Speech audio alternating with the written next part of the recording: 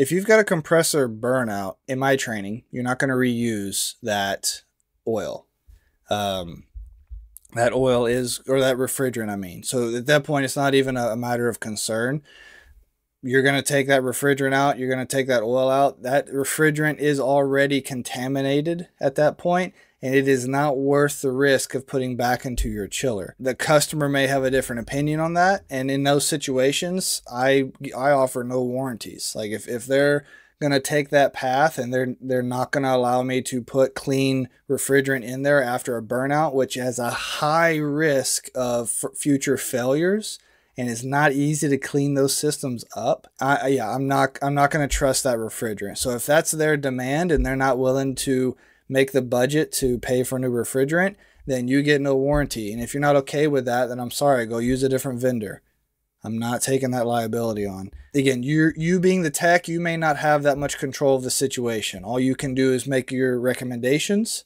And if they're not followed, like, these are things to keep track of, because I've known just POS managers who will turn around and use that against you later. Be like, listen, dude, I said not to do this. Again, if you got a manager like that, there's a lot of companies that have good managers. Okay. I would really consider just finding a better company at that stage, but that's up to you. That's your life situation. I can't live that for you, but that's how I personally have handled it. And I've got strong opinions there, so I'll just leave it at that. But I wouldn't be worried about it with a burnout. I'm just going to use new refrigerant to begin with and move on. If you're not already in Chiller Academy, I'd really encourage you to go check it out. Just think about it, right? This is what I do full time. I've committed. I've stepped out of the field, committed my career to this going forward.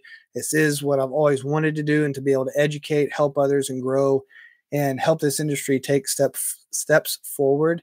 So chilleracademy.com. Like, I'd love to be able to work with you over there. We've got a community page.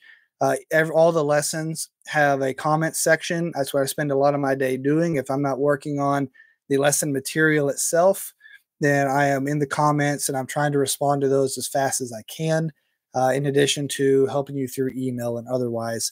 So love to be able to work with you. For all of those that are in the academy, y'all are doing some great work out there. Keep it up. I really appreciate the support and the feedback that you've given.